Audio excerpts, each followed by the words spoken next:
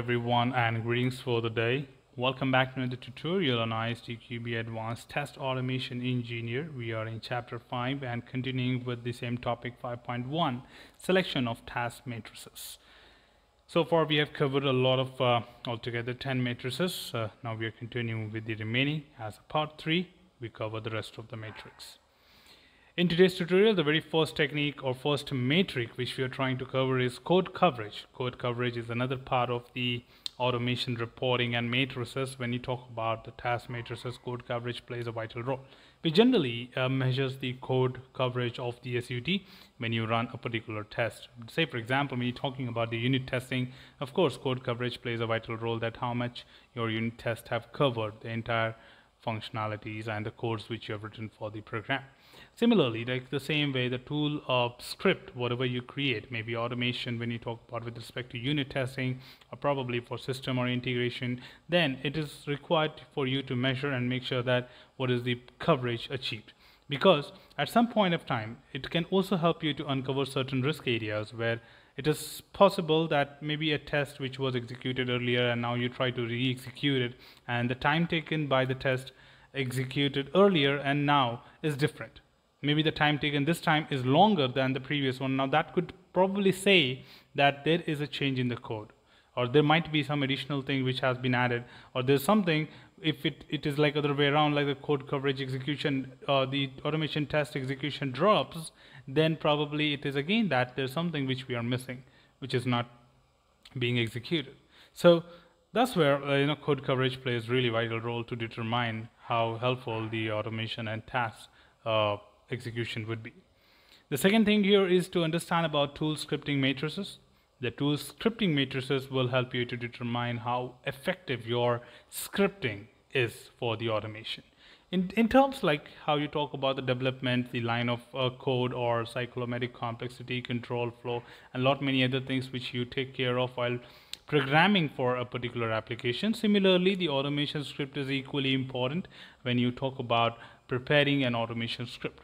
Until unless you do this measure, it will be difficult to determine that how effectively you are preparing a script, because it's just as usual as the development part.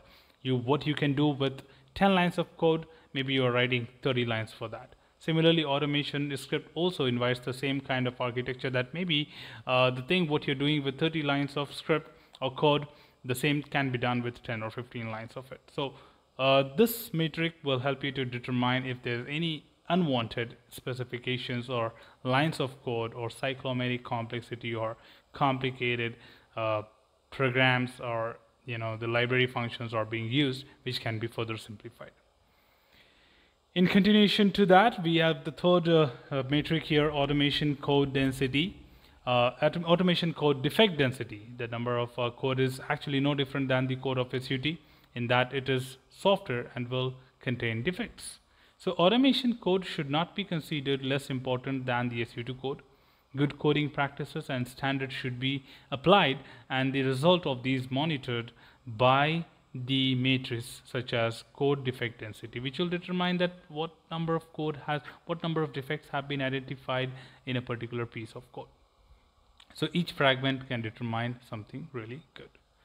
The next one here is speed and efficiency of task components. Of course, the parameters when you try to execute a test, and probably the test may take longer when it comes to future, and probably certain, maybe you try with different configurations, and maybe you try with different set of users, different scenarios, and say for example when you try with 5 users, it runs within 10 seconds, but when you try with 50, maybe it takes around 30 seconds or maybe more than that. So that could basically help you to determine that if your task components are trying to reduce the speed or response time, so that can probably highlight there is a performance issue or tweaking required to upgrade the system to meet the criteria. So certain components need to be measured with respect to speed and efficiency to highlight some of the parameters from the task point of view.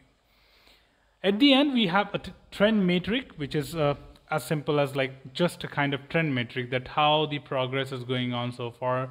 So we generally have to have one of them, which will generally continuously keep on monitoring the progress on the trends of the tool.